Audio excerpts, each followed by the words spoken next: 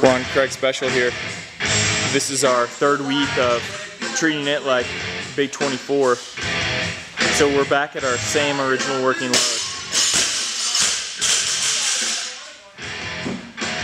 We got 2 reps here. Oh, yeah. Nice and good. Up on your toes and big extension, good. Very fast and nice work, good. And I think you cheated on the first day. Next strength circuit is box squat.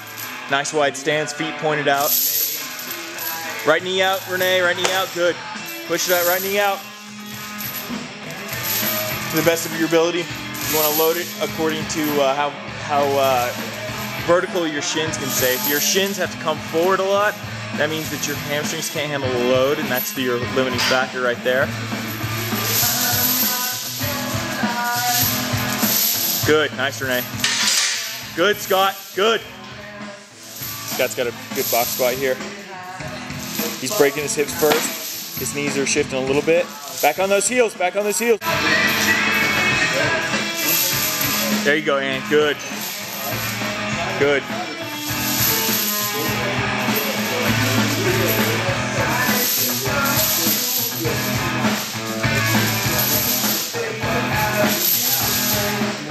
Nice work, very strong.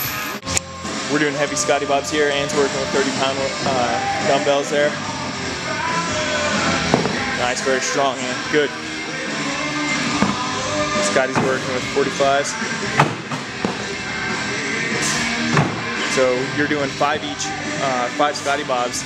That's 10 push-ups and 5 rounded rows each arm. Scotty Bob is push-up row, push-up row. Come on, Scotty, come on now.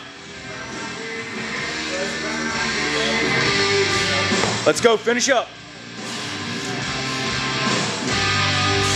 Good. Come on, come on, come on. There you go, nice.